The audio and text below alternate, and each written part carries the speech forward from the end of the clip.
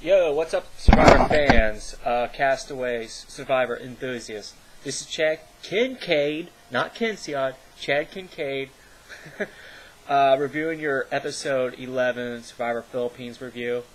Lots went down in this episode, so I'm going to get on to that and some other stuff momentarily.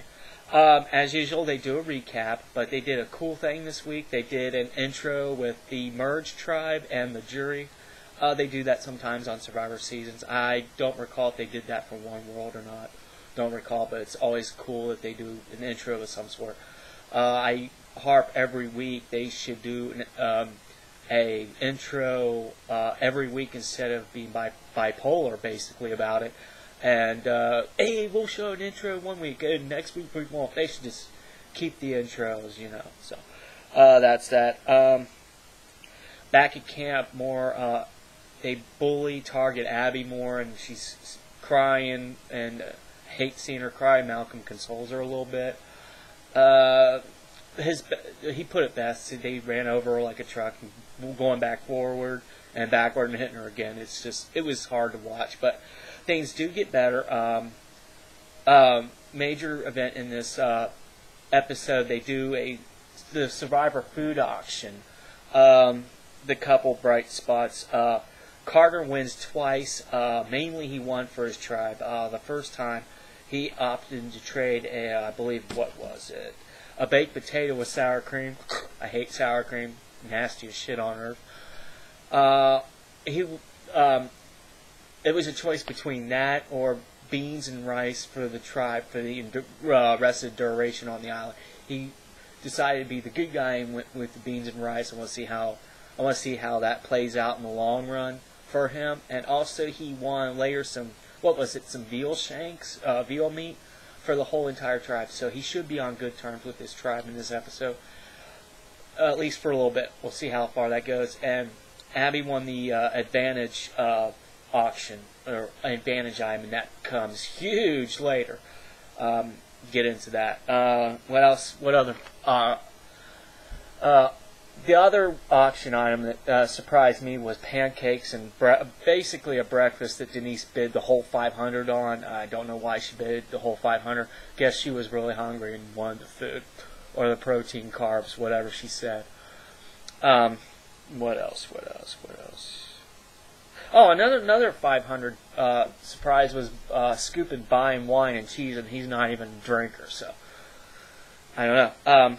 But the Survivor auction was pretty good this year. Let's see what else. And then they go back to camp, and Penner and Abby are talking about the advantage, and yeah, she's still getting bashed on pretty hard by Penner, and you know. And Lisa said, "There's only so much. Well, I can't go hearing Abby without laughing at some of this stuff." So she's still getting hit kind of hard. We go into the immunity challenge. Abby uses her advantage. Basically, she skips all the way to the final. So it was a rope challenge, and eventually it's Penner, Carter, and Abby wins the immunity. She deserved that after that brutal tribal that she got last time. So she's safe this week, and it's a ha-ha to the other people, so that gave her such a hard time at that previous tribal council. And we go on to tribal, and kind of sad that Penner got voted out. You know, I like Penner. I respect Penner. Being a returnee after a medical evac, he played a hell of a game. Sad to see him go. I don't recall. No, I would great to see him on the jury and do a hell of a job on that. You know, I think he'll be a hell of a jury member. You know, just being Jonathan Penner. His exit was hilarious and classy. He wasn't bitter at all. He actually made everybody laugh. So, kudos to Penner for that. On to other things. Again, drama outside Facebook. Pretty much Abby's getting hit hard on Facebook. She joins Facebook groups and tries to interact with the fans, and it's just getting really bad. They bash her there, and you know. And here's my thing, guys. If she wants to join the Facebook group to talk to fans like us, consider it a privilege. Don't bash her. Don't give her a hard time. Just be happy that she's there. And think of it, it's just a game.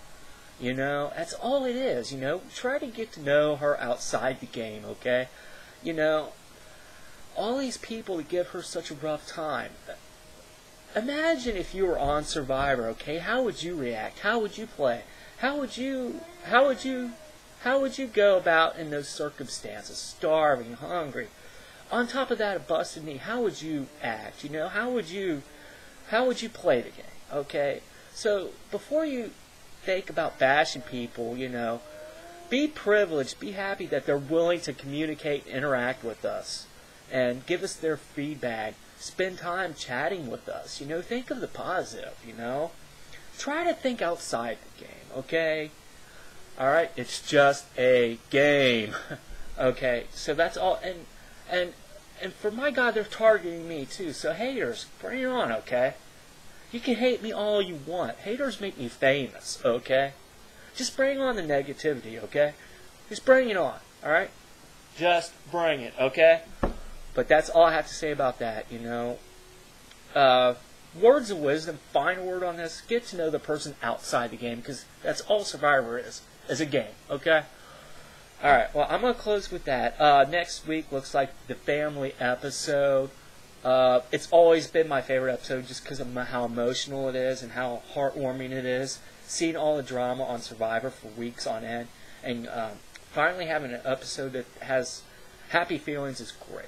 So that's what's going to happen next week. I'm going to warn you. I will not be able to watch the episode right away because I will be closing that night, and I don't get home till like midnight or so. So the review again is going to be a little late. So, but looking forward to that episode, and so keep the words I have to say because Abby's awesome, and to all you people out there, try to get to know the real people.